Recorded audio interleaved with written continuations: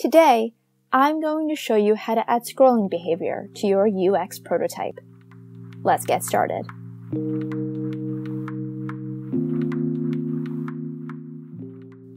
So to start off, I'm opening up a project that I'm currently working on. It's a restaurant app that allows users to find and review restaurants in their neighborhood. I'm currently working on this wish list section that allows users to create a list of their own. Users can create a title for the list and then add restaurants to it. So currently I have the header for the section, a plus button that allows users to add a new list, the current list that a user has with the ability to modify or edit it, and then a list of restaurants that they have pinned. I want to add scrolling behavior to this list so it feels as realistic as possible. So right now I currently have an origami file that I've already set to an iPhone 8 because that is the dimension that I'm currently working with. If I jump back into Sketch, I'm going to grab each element piece by piece and then bring them into my prototype. I already have a video that goes over how to import your sketch designs into Origami, so if you're brand new to this, I really recommend watching that video. I'll link that video in the description below. First, I'm going to grab the status bar, the header and the add icon, and the current list label.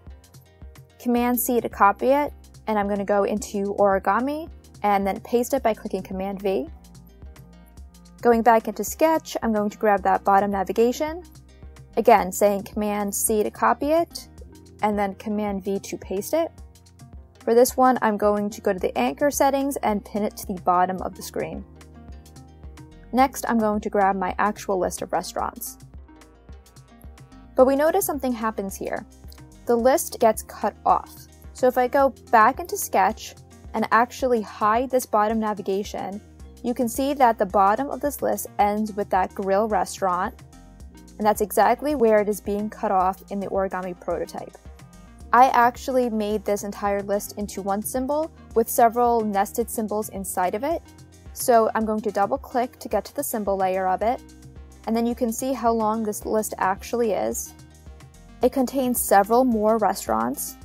So I'm going to take this entire symbol layer, click Command-C to copy it, again go back into Origami, and then paste it by clicking Command-V. And I'm going to delete that original list layer. Now you can see the entire list is placed into Origami. So I'm going to place that list beneath the other two layers, and I'm going to just label everything so it's organized. So this is the navigation, this is the header, and this is the list layer. So I want to add interactivity to this prototype, so when I swipe up and swipe down, it behaves as you would expect and actually scrolls. So first I'm going to take this list and align it to where it should line up. So the way that I'm going to make this entire list scrollable is by adding a scroll interaction to this list layer. So if I just click touch and then scroll Y, this interaction patch appears with the result affecting the Y position of the list. Instantly you can notice that the list shifted upward because the default properties is to have the Y position start at 0. However, if I scroll on this list, now I can have this free scrolling. We're having some issues with the bottom of the list and with the top of the list, but overall the user would be able to scroll. So what I have to do now is I have to contain that list within this viewable area. I want the entire list to be visible within this one container of the UI. So the way that I'm going to contain this list is by putting it in a group. Group offset is automatically added as a value here.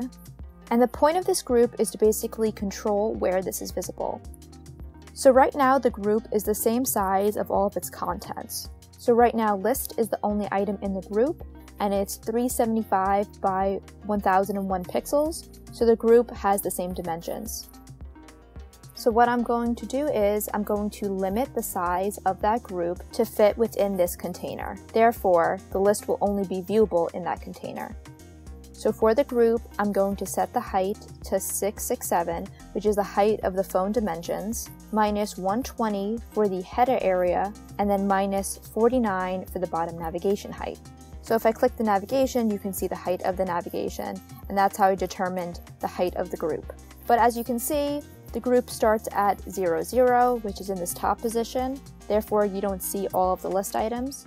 So instead, I'm going to move its Y position to 120, so it moves downward, and now it's popped correctly into place.